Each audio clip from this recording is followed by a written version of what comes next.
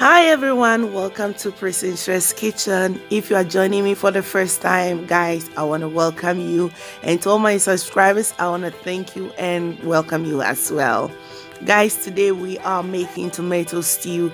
I get a lot of questions about how I'm able to make my jollof brownish or reddish. I don't know which is which. So today I decided to make a video of how I make the tomato based stew for the jollof, and I know you're gonna love it, and this is step by step. We're not gonna skip any of them. So these are the ingredients I'm gonna use for it. Star anise. I don't really know the tree name for this. Star anise at cloves. This is cloves. Pepper. That's the one I have here. And this is negro pepper. Ghana we call it rentia. And I have bay leaves. I have one kind of corned beef. I have my oil. I have onions, the white one and the purple one. I have garlic, and I have ginger. I have smoked paprika. This is 3 tablespoonfuls, the bigger spoon. I have 3 of that, and I have 1 tablespoonful of grated nutmeg. And this is anise seed or nkete. I have rosemary. This is 2 tablespoonfuls of each, rosemary and anise seed. I have my curry powder. This is 2 tablespoonfuls of that. And I'm using powdered pepper or mekusam. That's the one I'm using. And this is 4 tablespoonfuls. I use a big spoon to measure this one. So that's my mekusam. And I have my tomato paste or 10 tomatoes. This is 5 cans of the small ones. That's the one I'm using. And this is my fresh tomatoes that I blended and cooked for about, let's say, 30 minutes. Yeah, so basically this is what I'm going to use for the stew. This one is the smoky one. At this point, I'll add my oil to the saucepan. I'll just let it heat for about 2 minutes. So while that is heating up, I will start by preparing, or I will prep my onion, garlic, and ginger. The one that I'm cutting right now, I'm going to fry it in the oil, and I will cut the half of it and also blend it as well. Now, you don't necessarily have to fry the onion before blending. You can just start by blending it right away, and then you add to the oil. It's still going to work good, but I prefer to do it this way because I want the stew to be thick and nice. I don't want to add any water to it. That's why I'm doing it this way. So if you want to try NHYIRA'S Kitchen recipe, then do it this way. Now after cutting, I'll just add to the oil. I'm going to let it fry for about 15 to 20 minutes because I want it to be golden brown. Now you have to make sure you stir this periodically. Don't leave it because sometimes the ginger stick to the bottom of the saucepan and you don't want it that way. You don't want it to burn. So make sure you stir your vegetables.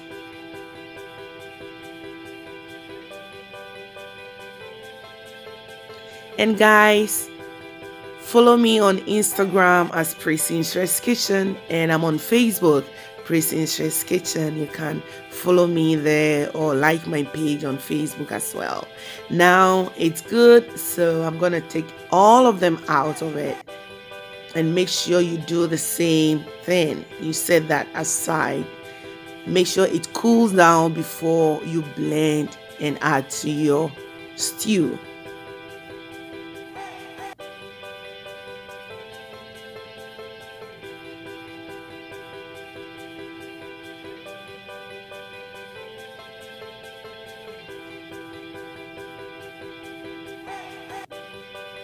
Now I'm going to go ahead and add my diced onion to the oil, and you just give it a quick stir. Don't leave it, don't let it burn. You don't want your stew or the onion in the stew to burn, so make sure you stir it. And I blended some of the ginger and garlic and the onion as well, and I've added that to it. Now if you add this to the onion, the diced onion in the oil, make sure you stir. Don't leave it. If you leave it, you're gonna burn it, and you don't want your stew to burn. So make sure you stick around and you continue to stir your stew periodically. If you have non-stick saucepan, I think you don't have to bother much, but if your saucepan is like mine, then you have to continue to stir. I added my powdered pepper to it. Yes, make sure you stir that one too, because it burns so quick and you don't want to burn your powdered pepper. If it's burned, it's gonna taste bitter and you don't want it that way. So I'm gonna go ahead and add my fresh tomatoes that I cooked to it and give it a good stir. Make sure it mixes well with your powdered pepper.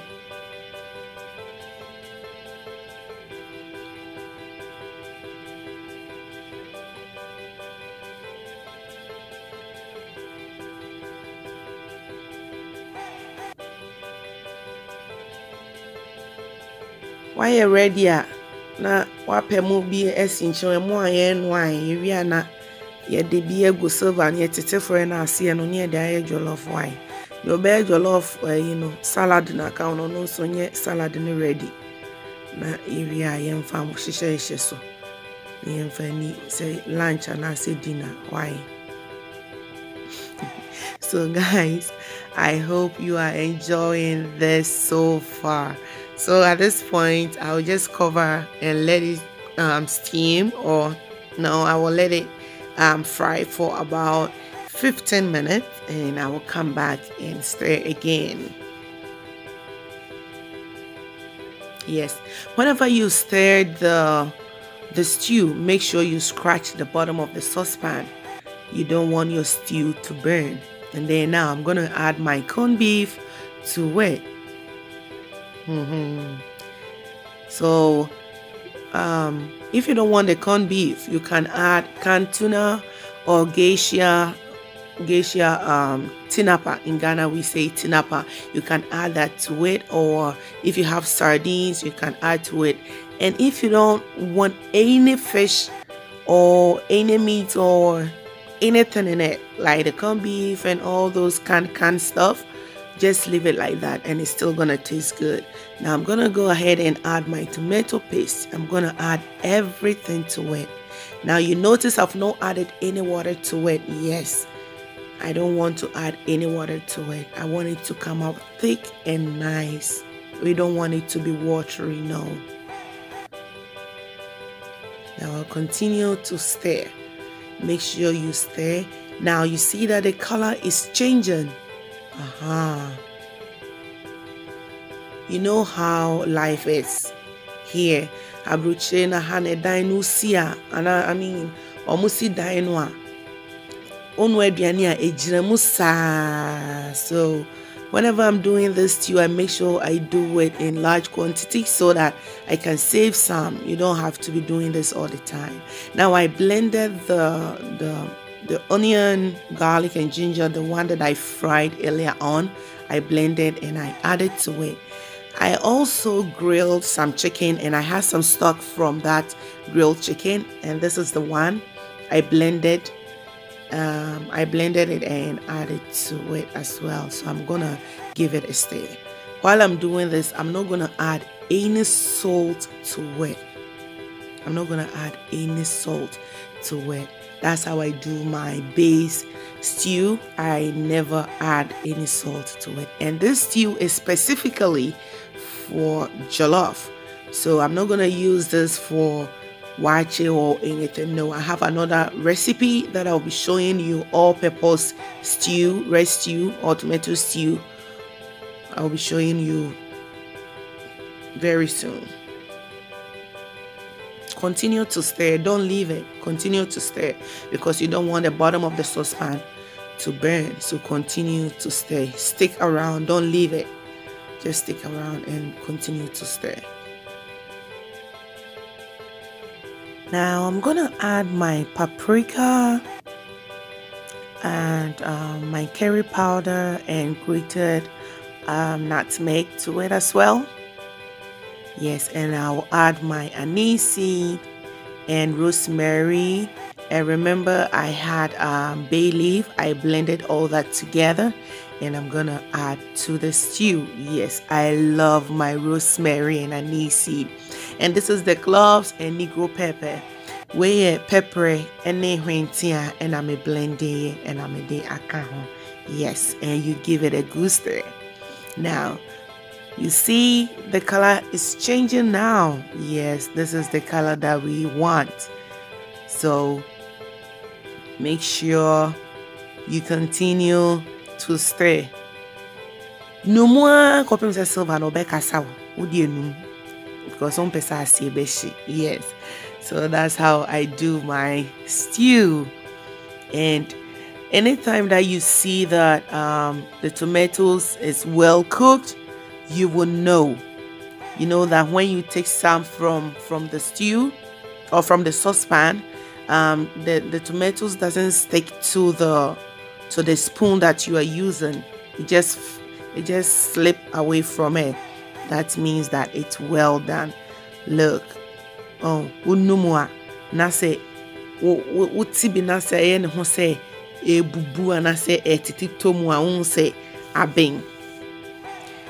This is the best way to make your tomato stew.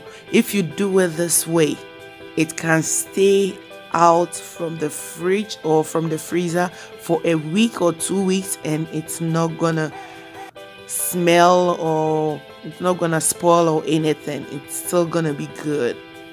Now guys, you see, this is the next day. I left it I left it for it to cool down, and this is the next day. You see how beautiful our stew has come. Yes, we've come to the end of the video actually. I hope you enjoyed watching me. Guys, if you haven't subscribed yet, please kindly do so. It's free. Nobody's going to charge you for this, okay? So please, if you want more videos like this, more tips and good recipes and delicious recipes, please kindly subscribe to this channel, and don't forget to click on the notification bell to get all the updates from Princess Kitchen. As I always say, stay away from trouble. Never be ahead of God. Let God be ahead of you. In times of trouble, please remember, be patient in your trials. Have faith in God. He's the only one who can do whatever that you are looking in this world for you. Until then, I will see you another time. But before I leave, I know you're going to love this kanzo and the salad. Stay blessed, guys.